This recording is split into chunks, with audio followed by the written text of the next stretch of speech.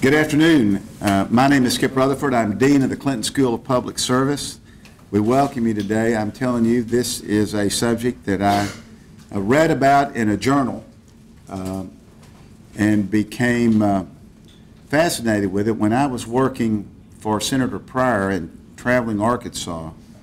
We would go to courthouses all over the state, and everywhere every one of these courthouses, you would see Confederate memorials, and many of them were done by the United Daughters of the Confederacy, led by women, and I just wondered how in the world all this happened.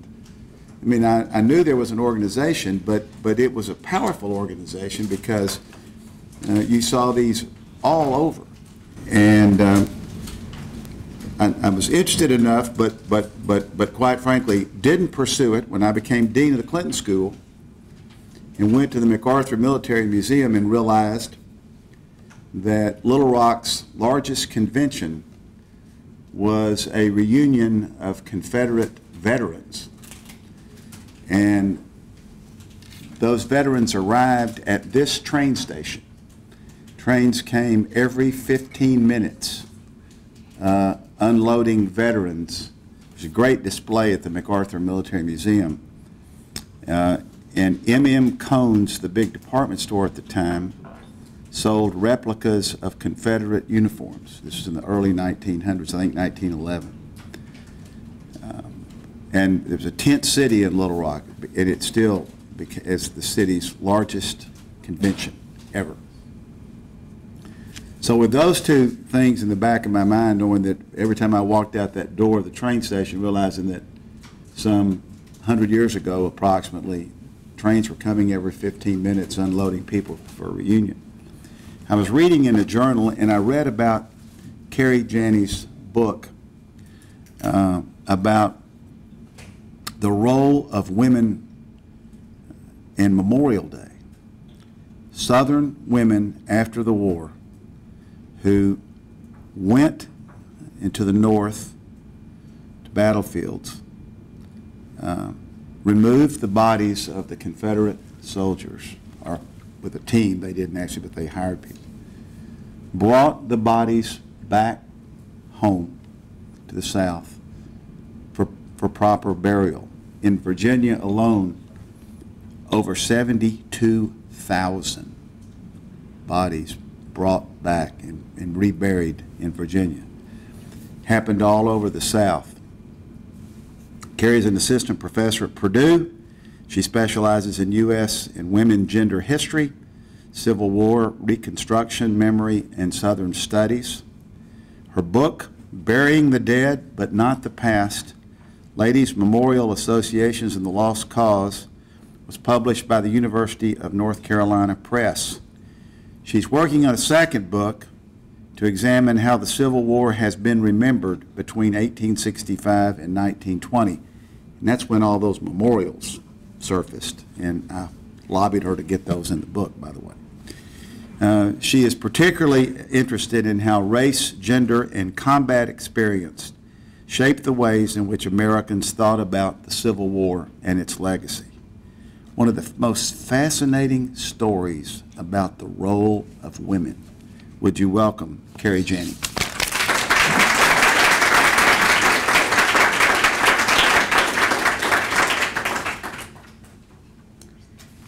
Thank you all so much for having me this afternoon. This is my first trip to Arkansas, and I am very excited to be here.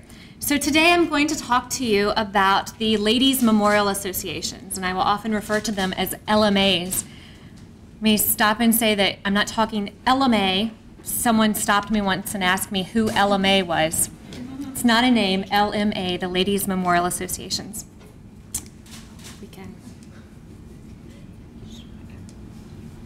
Should have pointed. There we go.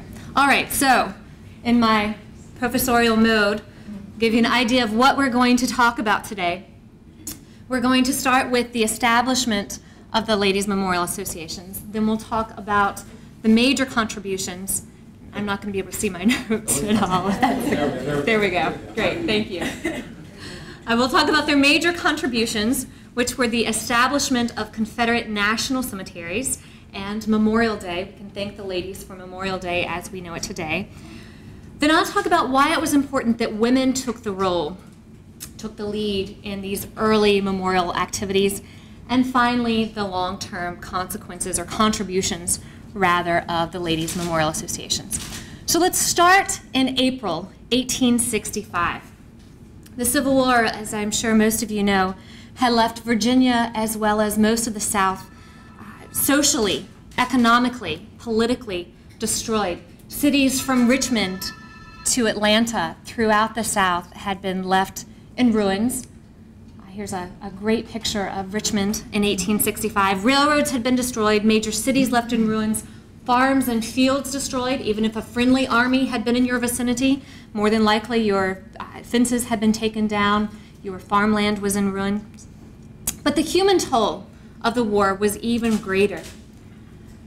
In the South alone, 260,000 Confederate soldiers died. That's about 25% of the white male Southern population in the South. Most of these soldiers had not received what would then have been called proper burials, meaning that they were instead buried on the fields where they had died. This is a picture near Chancellorsville at the Alsop's house. You can see the soldier being buried there on the field.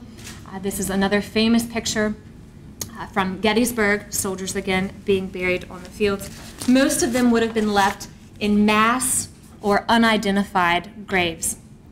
And when farmers returned to their activities in the spring of 1865, when they turned back to plant their corn and wheat again, many of them came across scenes like this. This is from Cold Harbor, just north of Richmond, Virginia, where bones would have been protruding from the ground. And that was the case in May of 1865 in Winchester, Virginia, when a woman named Mary Williams was upset. A farmer had come to her and told her that he had accidentally plowed up the remains of several Confederate soldiers while he was preparing his land for corn. So Mary went to her sister-in-law, a woman by the name of Eleanor Williams Boyd, and they decided that the women in the community needed to do something about this. So they called a meeting. They called a meeting of all the women in the town who had volunteered during the war in the Soldiers' Aid Society. So women who had sewn tents and haversacks or who had volunteered at the local hospital. And they decided that what this group of women would do was first they would collect the dead from a radius of 12 to 15 miles around the town of Winchester. Next, they would inter them in one cemetery, a Confederate cemetery, so they're going to have to purchase land for this cemetery. And finally, if all of that succeeded, they hoped that they could establish an annual tradition of honoring those dead. They would call themselves the Ladies Memorial Association of Winchester. Now, this is May 1865, less than a month after General Lee had surrendered his troops at Appomattox. And here we have the first Ladies Memorial Association in the South forming, the first in Virginia as well. Within 2 years, by 1868, at least 24 other organizations in Virginia would form, with a membership somewhere around 1,100 women. In the next couple of years, somewhere between 70 and 100 of these associations would form throughout the South. It's hard to get a clear number because these are independent organizations that may have existed for a few years in some spots and then faded away. So nevertheless, we have these ladies associations forming. Now this afternoon, I hope to demonstrate to you that these ladies' memorial associations were not merely sentimental organizations who were there to mourn the loss of their loved ones in the wake of a war. Rather, that they offered a political response to both Confederate defeat and the onset of Reconstruction. Through their work, through the work of these ladies, they allowed ex-Confederates to subtly resist Reconstruction while also honoring their dead. And white Southern men and women alike realized that these ladies, and that is how they referred to themselves, might use gender in the interest of Confederate politics. Protected by their gender, white women were able to escape charges of treason during Reconstruction and to construct an expression of Confederate mourning that would be acceptable to Republicans and the larger Northern populace. So it was middle and upper class women of the LMAs who served in the forefront in the post-war battle over how the Civil War would be remembered, thereby inaugurating the lost cause as early as 1865 and 1866. So the summer of 1865, these ladies in Winchester, Virginia, were meeting every so many weeks at the home of Eleanor Boyd. And their primary work during that summer was to locate and then keep a record of all of the Confederate graves. Well, they quickly realized this was going to take a lot of money, and they didn't have the money to complete the work on their own. After all, this cemetery wasn't for local boys from Winchester. It wasn't for Virginia boys in general. Rather, this cemetery was to be for all Confederate soldiers from throughout the South who had died on fields near Winchester. So they issued appeals. These would be sent out through newspapers, and they also printed thousands of copies of broadsides describing the destruction of Virginia's Shenandoah Valley. Let me just read you a little bit from one of the appeals. It said that the, quote, "The dead were generally buried where they fell, and their rude graves are fast disappearing beneath the feet of men and beasts. We are therefore induced to appeal to you for aid in this matter, encouraged by the belief that you will feel it a privilege as well as a duty to pay this tribute of respect to the memory of those who fell in your cause." Well, despite the poverty of the post-war South, money begins to pour in from across the former Confederacy. By the spring of 1866, the ladies had received $14,000 in contributions, 1,200 of that from Alabama alone. Alabama had lost a good many young men in the Winchester vicinity. The ladies then used this money to purchase 5 acres for a Confederate cemetery adjacent to the town cemetery. And even though Stonewall Jackson was not buried there, he was buried in Lexington, Virginia, just up the valley, they decided that, in fact, they would name their cemetery after their favorite Confederate hero, General Stonewall Jackson. By the spring of 1866, 2,489 Confederate soldiers had been reinterred, including 829 unknown, all of them arranged by state within this Confederate cemetery. Well, you may be wondering about all of those Union soldiers, the Federal soldiers who died in the South as well. Because keep in mind, with the exceptions of Gettysburg and Antietam, almost every Civil War engagement had, in fact, occurred in the South, 620,000 soldiers dying in the war. Well, in the summer and fall of 1865, thousands upon thousands of Union soldiers still remained in the South in these unmarked, generally mass graves. And with the war over, the Northern public began to demand that the remains of these soldiers be cared for as well. In the winter of 1866, Congress finally authorized funds for a massive reburial project. In February of that year, the U.S. Burial Corps arrived in Richmond, Virginia, to gather the remains first of Northern prisoners who had died at prisoner of war camps, and then it would move on throughout the state. They would create federal cemeteries. This is a picture I should mention of Fredericksburg, Virginia, where you can see them disinterring soldiers from the, this is near the Bloody Lane, just below Marie's Heights in Fredericksburg. Fredericksburg, Richmond, everywhere else, they're going to create national cemeteries, just as they had done at Gettysburg. These cemeteries would be arranged by state. Every grave would be of equal importance, no grave more important than any other. There'd be a section left for the unknown, and a central section left where eventually a monument could be raised. Well, now, of course, the U.S. Burial Corps is only interested in burying the federal dead. After all, why would they spend their money and resources burying the rebel dead? And this Union practice of ignoring and neglecting the Confederate dead was one of the primary catalysts for the development of ladies' memorial associations in the Confederacy, or the former Confederacy, excuse me, in the spring of 1866. So throughout Virginia, residents become increasingly angry about the lack of provisions for Confederate graves. If you read newspapers from this period, you'll see countless just rages about why the Union Burial Corps is neglecting the Confederate dead. They say, hey, you're saying we never left the Union in the first place. You should provide graves for our soldiers. There's never any dispute about this among the federal government. They say, of course we're not going to bury the rebel dead. So the Confederacy wants to, or the former Confederacy wants to provide some sort of proper burial. But remember, there's no Confederate government to do this. The state governments are now under provisional governors appointed by President Andrew Johnson. They're not going to risk using their funds to bury the rebel dead.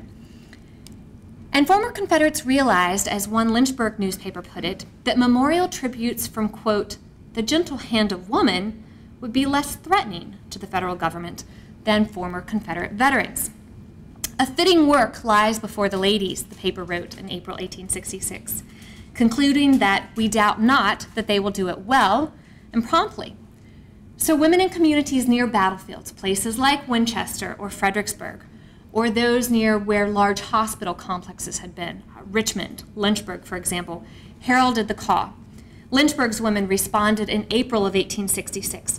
40 women who had volunteered at the local hospital, the Confederate hospital during the war, formally transformed their organization into a memorial society.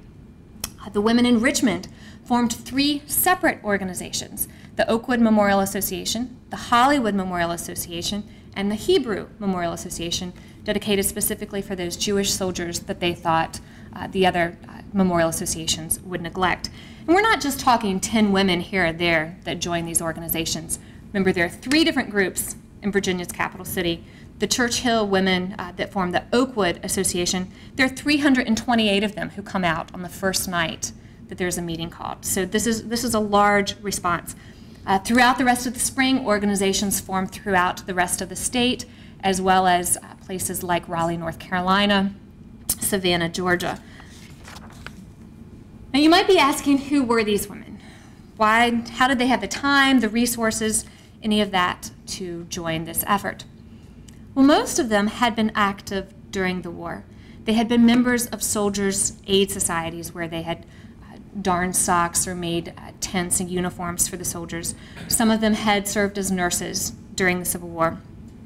Theoretically, though, any woman was welcome to join the association. All you had to do was be able to pay a subscription or pay dues, and this ranged anywhere from 50 cents annually to 50 cents per month. So overwhelmingly, most of these women are elite women. Their husbands were businessmen, civic leaders, physicians, and for some odd reason, overwhelmingly, they were the wives or daughters of lawyers. But there were 2 very surprising traits that I found. I started going through the membership rolls of all of these women and looking at the census records, and 2 things struck me that were very odd. First, many of these women, their husbands and or brothers, did not serve in the Confederate Army. Now, that doesn't mean they didn't support the Confederate war effort. Some of them had husbands that served in the Confederate legislature. Many of them had husbands that were ministers in town. Some of them were simply too old to join the Confederate service. So many of them had husbands that did not serve in the Confederate Army. The second surprising fact was when they had relatives who did serve in the Confederate Army, they did not die during the Civil War. For example, Major General William Mahone of Petersburg, the famous Petersburg Crater, his wife was a vice president of the Petersburg Association. So these women then were not grieving for their own kin.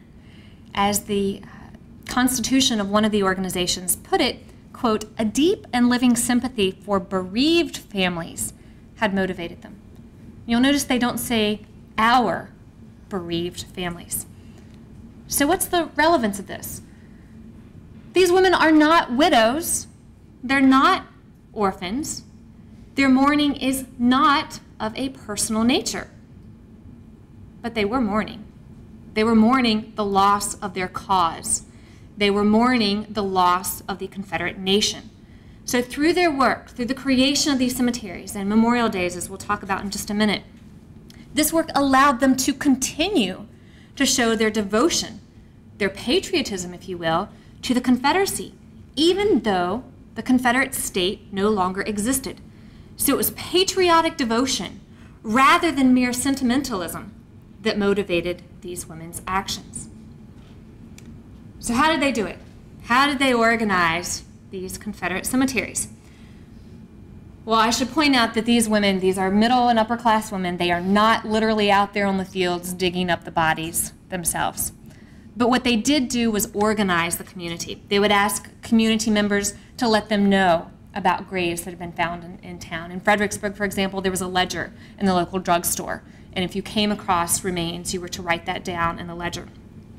Then a committee of women would hire men who would go out and do the labor. Often these were former slaves or other working class men in town who would go do the work. Women might ride along with them out to the fields to supervise this work. An Alabama man searching for the remains of his brother in Fredericksburg wrote this account that I'd like to read to you.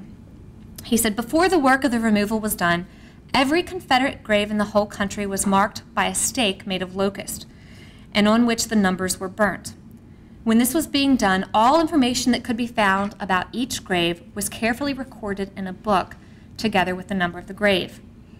When the remains were taken up, they were placed in boxes about 3.5 to 4 feet long, and as soon as each box was closed, it was numbered the same as the stake which established at the grave. The boxes then were transported to the Confederate cemetery at Fredericksburg, where they were laid into the newly dug graves, making sure that the box numbers corresponded with the number on the stake.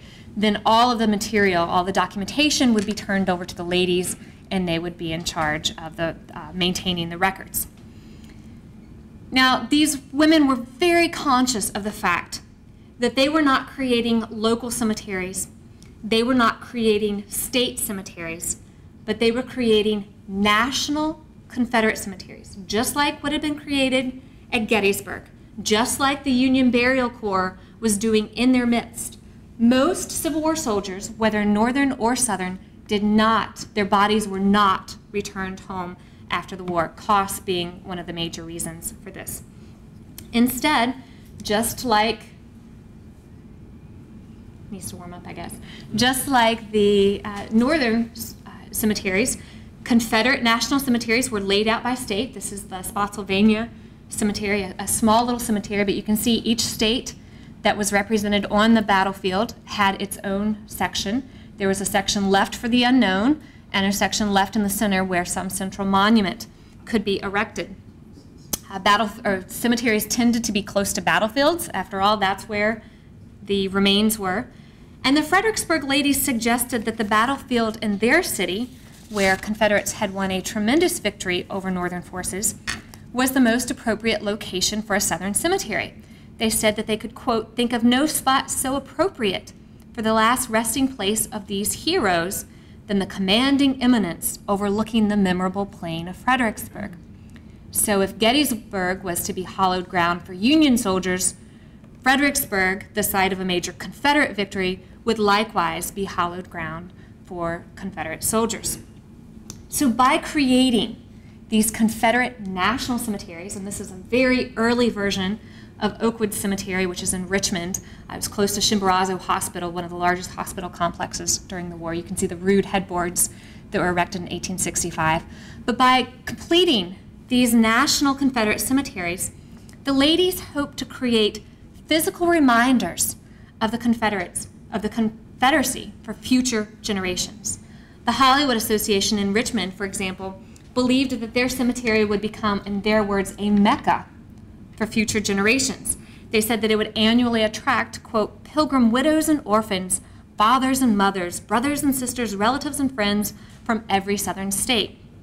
Let our children grow up to foster it, making this sacred spot more and more attractive each succeeding year, worthy of being the deposit of our heart's love, honor, and gratitude." So this is very, very conscious on their part. This is meant to physically change, to alter the landscape so that you can lower a Confederate battle flag. You can't take away a Confederate cemetery that looks like this.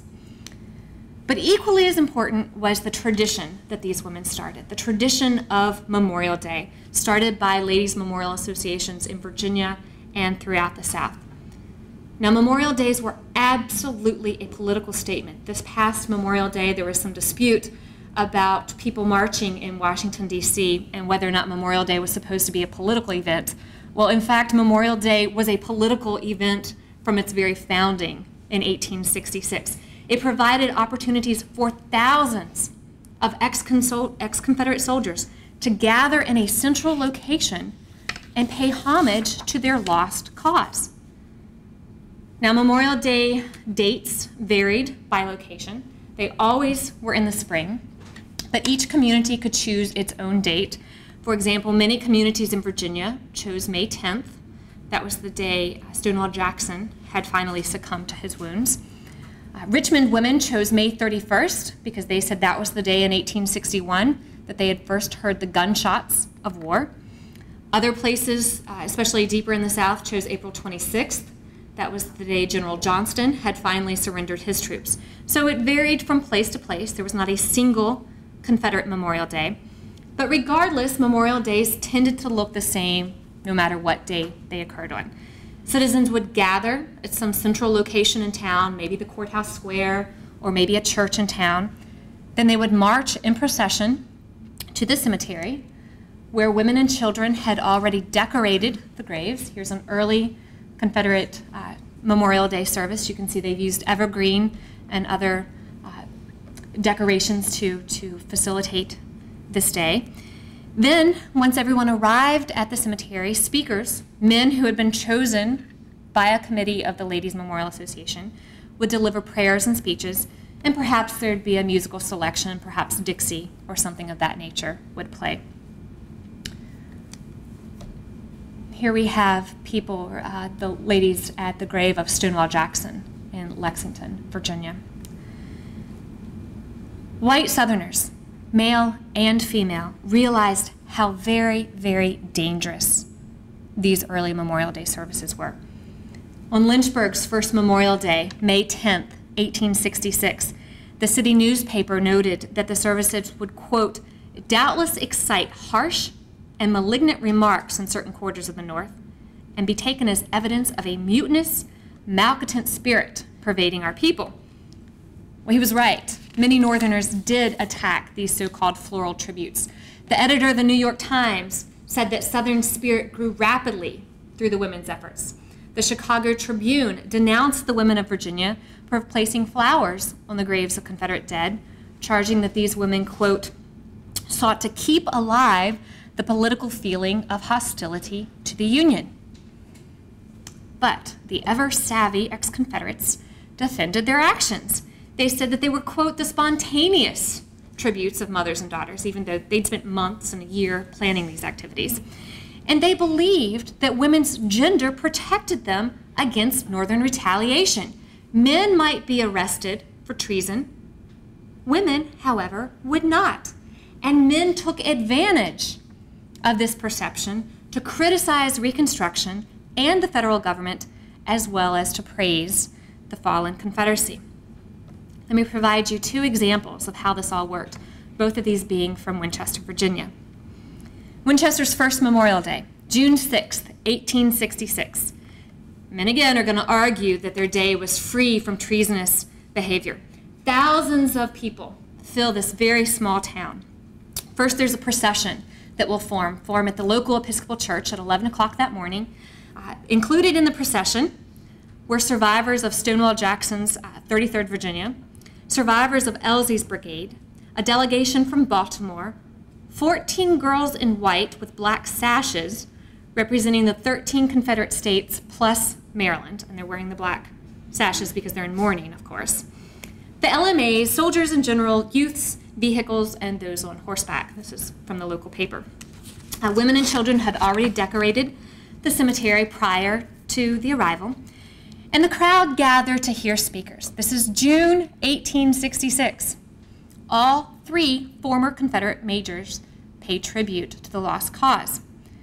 Now, what's incredible about this story is that the Union Burial Corps is right across the street. They're creating a national cemetery, literally right across the street from this. And Northern troops should have frowned at what was going on as this large group of Southern sympathizers gathers to mingle. Well, the men consciously framed the day's activities within the domestic sphere of women. One of the speakers, Major Uriel Wright, pointed out that, quote, the mothers and daughters of Virginia are the chief mourners and actors in these touching services. And he claimed that this noble enterprise was the work of Virginia's mothers and daughters, not the veterans. He argued that Memorial Day had not been created by politicians or schemers, seeking individual distinction or plotting the renewal of strife. Rather, he held, Memorial Day celebrations could be interpreted as only true and pure because they had been born in the heart of woman. Like many of his contemporaries, he said that women were naturally, quote, disinterested in politics, and therefore their motives must be pure. So these women were not acting as agitators against the U.S. government. Well, if you ask me, he protested just a little bit too much. And if you don't think that's the case, then let's fast forward to October of 1866. The ladies had decided that it wasn't enough that their cemetery was named after Stonewall Jackson. They actually needed a legitimate Confederate general in their cemetery. So they decided that they would disinter Turner Ashby. He had been buried at the University of Virginia during the war. They would disinter him as well as his brother and move them north to Winchester, Virginia. Well, all of this takes place, very elaborate ceremony. There's an elaborate coffin that's paid for by the women of Jefferson County, West Virginia. It's the area right around Harper's Ferry. It was a black walnut coffin with silver fringe and platings. Incredibly expensive coffin, nonetheless, for someone whose bones you're digging up and transporting. The bodies were moved to Charlestown, West Virginia, and then on to Winchester. Now, that part of the service, they had a hearse drawn by 4 white horses, accompanied by 60 former military officers and local officials, winding down through the Shenandoah Valley. How could this have looked like anything else but a military parade? Well, on the day of the services, Thursday, October 25th, 1866, 20,000 Valley residents, as well as other guests, arrived for the reburial services. Trains had come in from Baltimore, as well as from North Carolina. So this is not just a local event, this is a multi-state event. Again, the women had decorated the graves, but their activities, again, provided a forum now for former Virginia Governor Henry Wise. He had been the governor when John Brown was hanged in 1859. It was his turn to speak, and he spoke neither of mourning nor of reconciliation, but instead he encouraged the crowd to look to the dead for strength in dealing with surrender and submission. He told them to ask themselves what the mighty Stonewall would do in their situation. Would he have praised proclamations of peace? Peace? When there is no peace, he yelled? Would he not have demanded as lawful the rights of withdrawal of the military force and the Freedmen's Bureau and the restoration of civil rule and the writ of habeas corpus? Wright went on to proclaim that Jackson would have never disavowed the cause for which his comrades had died. And finally, and keep in mind, we do know that the Federal Burial Corps is literally watching this from across the street. He yells, "A lost cause? If lost, it was false. If true, it is not lost." So under the direction of these ladies, Memorial Days and reinterment ceremonies provided legitimate venues for ex-Confederate veterans and ex-Confederate politicians to march into towns, for thousands of white Southerners to gather in a central location, and for former generals and political figures to praise the Confederate cause in a political forum.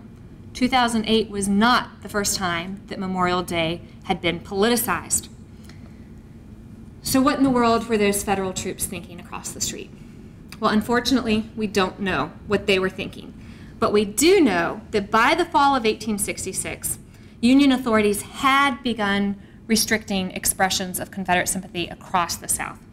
In 1867, and you'll remember that 1867 is the year the Reconstruction Acts were finally passed when the South is split up into 5 military districts. The Union commander in Memphis, Tennessee, refused to allow any processions, speeches, or Memorial Day activities. Raleigh, North Carolina was prohibited from having processions for 5 years. In New Orleans, under the military command of General Philip H. Sheridan, this city experienced some of the harshest constraints. The general forbade city residents from participating in fundraising endeavors for monuments and broke up organizations that had been created to support Confederate widows and orphans. He even issued a statement saying that the word Confederate could no longer be used, and so the Ladies' Confederate Memorial Association simply dropped Confederate from their name. Now in Virginia, there seems to have been no official crackdown. General Schofield was the commanding general of Military District Number 1. and he seemed to have been a little bit milder. But what did happen was there was a voluntary curtailment by the ladies themselves. Several associations had no services that spring. Others decided that they would have no procession to the cemetery, or they would have no speakers at the cemetery, but they would still gather there to place flowers on the graves. At Richmond's largest cemetery, the Hollywood Memorial Association, and I should say eventually there were 18,000 Confederate dead buried in Hollywood, there was no procession that day, no speeches, but 60,000 people showed up to place flowers on the graves in 1867. One local resident noted that even without the parades and speeches, quote, if the affair had not been under the control of the ladies, then 1,000 bayonets would have bristled to prevent the celebration. So even people then recognized how very much politically motivated all of this was. Well, we don't have time to continue with a detailed discussion of what these ladies did for the next 40 years or so, but I thought I'd give you the fast version. And one is that they continued to sponsor Memorial Day celebrations. They began the process of building monuments. One of the first monuments was in Richmond, the Hollywood Pyramid, erected here. This is a massive pyramid if you've never seen it in person. The symbolism behind this was great. The ladies said that this was limestone from the James River that was to represent the solid bedrock commitment of Confederate men, and they hoped that roses would be planted along the base that would creep up and show the tender devotion of Southern women to the cause. So the first monuments would be placed in cemeteries because of the mourning nature. Eventually they would be placed in more public places, like the famous Lee Monument in Virginia, in Richmond, dedicated in 1890. The women were central to getting this monument erected, even though people like General Jubal Early tried to fight them all the way. He didn't think it was appropriate that women would be commanding an effort to honor his former chieftain, General Lee. They also began efforts to educate. This was a predecessor of the United Daughters of the Confederacy, who formed in 1894. Just prior to that, the women of the LMAs turned their attention to education. They try to restore the White House of the Confederacy in Richmond, Virginia. They make that into a museum. And then they try to restore Blandford Church in Petersburg. This church, they wanted to be a Confederate shrine, and so they had Louis Comfort Tiffany design these 15 absolutely amazing Tiffany windows to be placed in the church. There's 14 states are represented, every state but Kentucky that sent troops to fight in the Confederacy. He also donated a window for the Ladies Memorial Association. So those are some of the activities that they've continued to do. So what did the ladies accomplish? Well, they created those national Confederate cemeteries. They, of course, established the tradition of Memorial Day. They began the process of building monuments. The reason that we have monuments in every Southern town now is largely due to the early work of these ladies' associations. They collected relics and began the establishment of museums. They literally, in many cases, gave birth to the United Daughters of the Confederacy, the most popular and visible of Confederate heritage associations. And most importantly, they perpetuated a sense of Confederate identity and transmitted it to the next generation. Today, there appear to be only 2 Ladies Memorial Associations left, one in Petersburg, Virginia, and one in Fredericksburg, Virginia. And when I started my research, they didn't even know that the other still existed. They've become so insular. Both groups, though, are still dedicated to Confederate Memorial Day. They still sponsor their own Confederate Memorial Day. And they are both responsible for their respective cemeteries in their cities. And just to wrap up, even though the Ladies Memorial Associations have declined today in both numbers and visibility, I believe their history remains imperative for us to understand the origins and the trajectory of Southern white women's efforts on behalf of both their local communities and the larger community of ex-Confederates. In the immediate aftermath of the Civil War, in the years when Confederate spirit might have been quashed by federal officials, it had been the women who sponsored these elaborate Confederate tributes, women who staged these symbolic rituals, providing a forum for men to expound on the political legitimacy of secession or the perceived injustices of Reconstruction. It had been women in their cloak of feminine mourning and weakness who had triumphed in their efforts to fashion a positive memory of the defeated Confederacy, and they created permanent reminders of the lost cause through their cemetery and monument efforts. It had been the women of these ladies' memorial associations who created permanent reminders of the Confederacy through their projects, thus initiating the cult of the lost cause. Thank you all very much.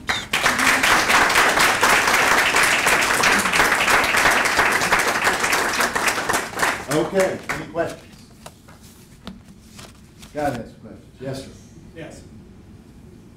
You mentioned that there were 250,000 Confederate dead. Roughly, what was the ratio of wounded to killed in the conflict? 2/3. 2/3? Mm-hmm. Okay. So many, many, many more men who are going home with one eye or empty sleeves. I mean, so basically, you got a huge population of invalided men. That's right. I would think that would be quite a You think they should have devoted their efforts to that instead of reburying the dead? No, I just think that, I just wondered if, the social structure of the South must have changed pretty considerably just due to that fact. And due to the number of invalids? Yes. Absolutely. One of the things that happens, and maybe this isn't exactly what you're getting at, but it becomes more socially acceptable to be a widow or to be a spinster among Southern women. We know that the rates of widowhood and women who remain single grow exponentially after the Civil War. But absolutely, that's something that scholars really haven't done enough work with yet, are those invalid soldiers who come home.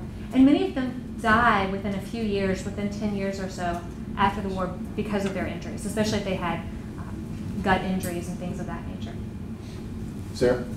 Hi, I'm Sarah from Wolfram. I'm a student here at the Clinton School.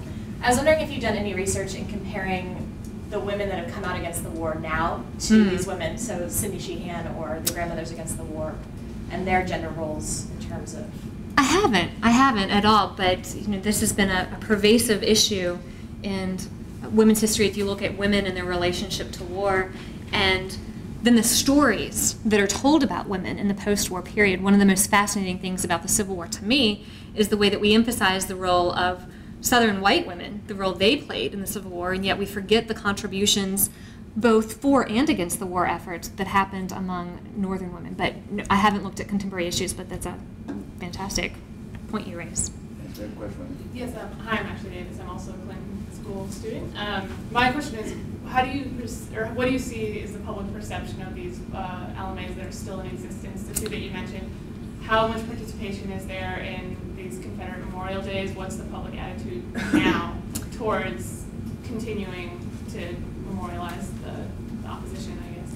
Well, the United Daughters of the Confederacy are the ones who really have the reputation, and for good or ill, and that's because they are just so much more visible. The LMAs, in many ways, have not had a bad reputation, so to speak, because they have become so invisible to the larger public. People just don't even know that they exist. In Fredericksburg, for example, it's limited now to 20 women, and it's a hereditary organization. When I was teaching at the University of Virginia, one of my students said, "Oh, my mother's in that organization, and I get to be in it when I'm old enough." And this just stunned me that it was a hereditary.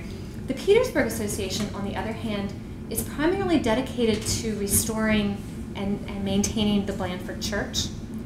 And unlike the United Daughters of the Confederacy, where you have to prove your heritage in order to be a member, you have to prove that you had an ancestor who fought for the Confederacy, anyone can join the Petersburg Association. And a self-proclaimed Yankee was very excited to tell me that she had joined this association because she saw it as a preservation society. So they simply don't have the same type of negative stereotypes because they haven't been involved in the flag debates and things of that nature. Now, if they were more visible, I don't think there's a lot separating them from the UDC. I found it interesting when you were talking about after the war, the way the federal government chose to react to burying the Southerners. How does that play out?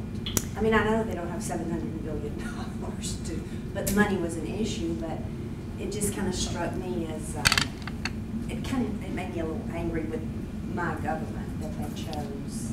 To not bury the Confederate dead? I mean, at this time, weren't they trying to bring, the government, weren't they trying to bring the two together? Isn't that kind of a... And that's the argument that ex-Confederates or white Southerners use, is that aren't we headed toward reconciliation? Isn't this about reunion? But in many ways, I mean, that's the one example where the federal government, that and pensions, where the federal government stands up and says, no, you rebelled against our country, you fought against us, there is no way in this world we're going to honor you with that sacrifice. The dead, though. The dead. That seems kind of... I guess When was the that's- first Arkansas? 1872, Fayetteville formed, and theirs was called the Southern Memorial Association, but it was an LMA formed in 1872, dedicated their cemetery the following year in 1873, and somewhere in my notes I can tell you exactly when they dedicated their first monument in the 1890s at some point. Question, Terry. Speaking on, back to the dead, what did did your research show that maybe the Southern women were a bit more noble, and when they found Union soldiers instead of Confederate, what did they do? Both sides are filled with, if you read Northern newspapers or Southern newspapers at this time, they're both claiming that the enemy is grinding up the bones to use for fertilizer, or they're turning in the heads of Yankees, because keep in mind, for many of these, literally the remains that are left are skulls and what they call large bones, meaning the femur or any arm or leg bones. That's all you have to turn in to account for one body. And so there are rumors that are circulating, and that's in part what then leads to, I hate to use the word repatriation, but that's in some ways what it was, the Gettysburg dead. Gettysburg Cemetery is dedicated in 63, in the fall of 63. Thousands and thousands of Confederate dead were left on the field then. And so in 1870 through about 1874, the Southern Memorial Associations all across the South hire Gettysburg officials to disinter the soldiers and send them south to be buried in Confederate cemeteries in the South, because they had been left where they were on the field. And so part of what fueled that were all of these rumors about what one side did to the remains of the other. And this is something, we like to think that the Civil War was over and reconciliation and brotherly love and reunion happened all at once there in the parlor of the McLean house in Appomattox. That absolutely was not the case, and the dead was one of the biggest issues. How do we treat the dead was one of the most poignant and divisive issues following the war. Yes, sir. Yes, did they have anything happen with the graves registration? They can identify who was buried where, wherever they were. Is that? Yes, sir. And that's what's part of what started in the post-war period. For places like Andersonville, Clara Barton is instrumental in burying the dead or identifying as many dead as could be at Andersonville Prison, creating the National Cemetery there. She kept the records for the burial, and then it would go to the federal government. So if you were a family member looking for the grave of your son, you could write to Graves Administration and they could tell you where, if he had been identified, where he was buried. The Ladies Memorial Association take on this same role in the South.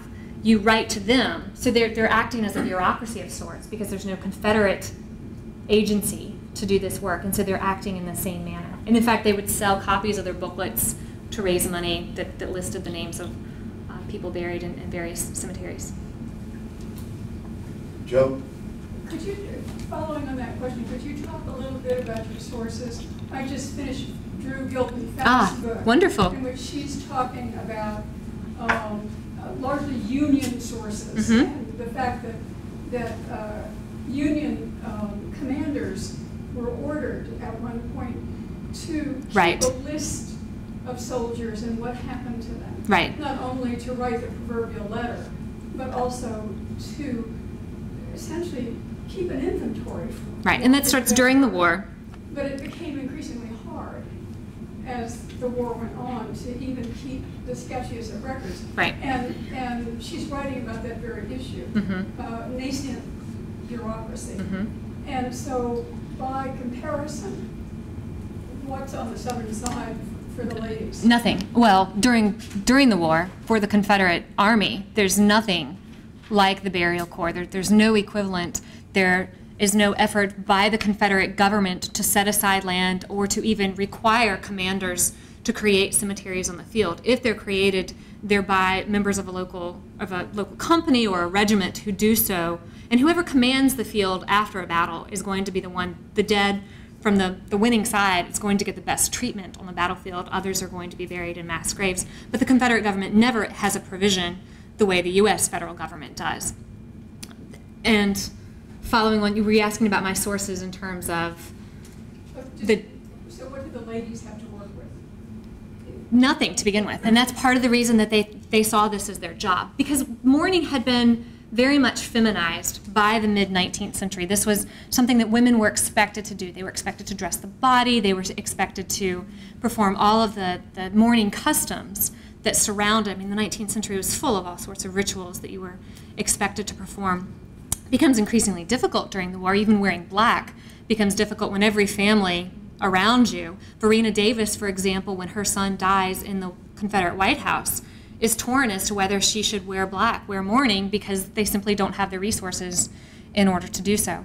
But most of the sources that I looked at, all of the associations that I examined, except for Winchester, the minutes of the ladies were available. They're handwritten minutes from 1866 on. And so I used their words, I used correspondence that were sent to them. The Museum of the Confederacy, I don't know how many of you all have followed this in the New York Times and Washington Post as of late. The Museum of the Confederacy in Richmond, Virginia is an outgrowth of the Hollywood Memorial Association. And so all of their records are there. The museum is being shut down because the Medical College of Virginia is growing around it, and you literally can't even get to it anymore. But the association member records, all the correspondence, everything is there. Newspapers added to this. So I had their words for the most part. Dr. Lewis, do you have a question? Yeah, a couple. My first question has to do with the husbands of the wives of the Memorial Association who said that they were, sort of upper class, a lot of professional people. Do you know how many of those men paid replacements? Oh, I don't, but that's a fantastic question. I would guess many of them did. Many of them did. If there's an element of guilt in here somewhere. That would make absolute sense. Most of the men tended to be, I didn't find very many who sat idly by. They were some sort of public administrator where they were the mayor of the town or involved in the Confederate government or a minister, but there must have been substitutes that were paid. There's no doubt about that. My second question has to do with what does it tell us about gender that the women are founding memorial associations to help bury the dead, while a lot of the Southern men, leaders especially, were involved in trying to preserve the battlefields? That doesn't happen until much later. Doesn't happen until the 1890s, the battlefield preservation movement. Gettysburg happens immediately. It happens in the summer of 1863, but that's a Union effort until the federal government takes over in 1893 with Gettysburg. But it's all part and parcel of the same thing in the end. The movements come together. Men come out of the woodwork. In 1870, Reconstruction is officially over in Virginia, as it is in many other places, and men come pouring out of the woodwork. They say, "Thank you, ladies, very much. We appreciate all the work you've done. We can take it from here. Women don't need to be leading this cause." And the women of the ladies say, "That's all right. We've done our part, and we like this new position of not necessarily authority, but influence." They found a new role for themselves, a role that had been denied them because Southern white women couldn't be involved in the women's rights movement because it was so intimately connected with abolitionism. And so here's a new role. Here's a new way for women to be politicized in the South that's acceptable. It's socially acceptable because it looks socially conservative. Annie? One of the things that one of my friends, I had to get off the phone, I said, "I've got to go hear a lecture today." And so she asked me, what was it about? And she said, "Why are you going to find out something about the Confederacy?" Well, my answer to her is that you will never have, quote, peace unless you have an understanding of the environment at the time that those people were the leaders of a cause that they felt very sincere about. And that when you truly continue to follow history, you will find that ultimately, if we all know the histories, That's right. we will have a united history, and we can all feel that everybody was contributing, whether at one time yours was negative or whether one time it was perceived as positive. And that's why I'm a history buff. I have to know all of it before I can come to a conclusion that I don't know. No person is just right or no person is just Right. wrong. So that's why I came to hear you. Thank 'Cause I you. want to know the whole history. Thank you very much. Sue? Approximately how many of these cemeteries were established? Direct. How far did this go? Approximately how many cemeteries? Hundreds. Hundreds. So in every state? Every state. Every state. The one in Fayetteville would have buried the dead from Prairie Grove and Pea Ridge. Any dead? Is there a registry? Of where all we of the. could go and see Not that I know where of. they are, say in Arkansas? Not that I know of, but that should be something. I mean, you could probably To Google. Google Confederate Cemetery and you'll get a list. I mean, the proximity to battlefields, the closer you get to battlefields, which means that's why Virginia is so full of them. Every small community has a Confederate cemetery. Sue in Judsonia, Arkansas, the cemetery in Judsonia. What about in Helena? There's a monument to Union soldiers. It's the only one outside of the official cemeteries in the Judsonia City Center. But it was done. These were Union soldiers who died after the war that are buried. But it's the only Arkansas memorial outside the cemeteries, the Confederate cemeteries to Union. So if you're ever driving through Judsonia, go to the Judsonia, see it's the biggest memorial at the cemetery. I went by it the other day. One more question. Yes, got one more question right here. Since the Union soldiers were mostly transported in little groups back to the north, and the Confederate soldiers had to walk home, so many of them, is there any accounting of how was it sorted out, or does this include the people who died on the way home? I mean, how was there any? Did the women try to find out about their relatives and where they were buried, or how would that have worked? They did try to find out about relatives, and some people were moved back to their hometowns if possible. That tended to be a family with means, and it meant that you also had to be able to identify the remains if possible. I think you said you've been reading Drew Faust's book, that embalming was something that some northern families could afford to pay for, and so soldiers died on the battlefield and hadn't been buried immediately. There were embalmers that traveled around with various Union armies that would transport some members back home, but most of them would have been buried. Most Civil War soldiers, period, whether they were Union or Confederate, are buried in the South. Okay, we got to stop because we got to do book signings. But when you go through and talk to her at the book signing, you can ask her. Let's hear it from Carrie. I told you.